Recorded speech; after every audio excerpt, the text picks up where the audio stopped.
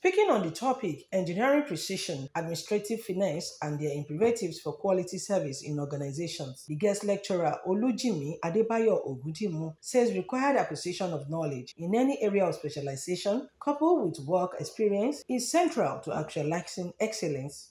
He regretted that the occurrence of a Ikoyi building collapse would have been averted if those involved had not thrown caution into the winds.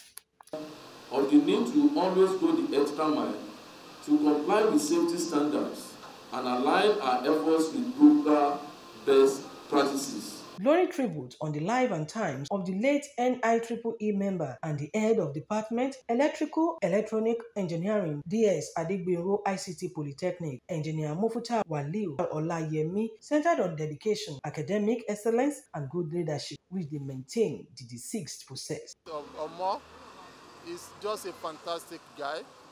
He's brilliant, hardworking.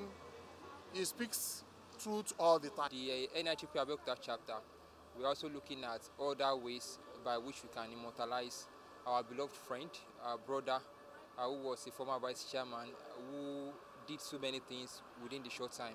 I want to say Jazakumullah khairan today, and I can never forget him. Like I said from my speech, that if I come to this world once more, I really want my husband to still be part of them, and I will marry him again and again because they have been wonderful to me.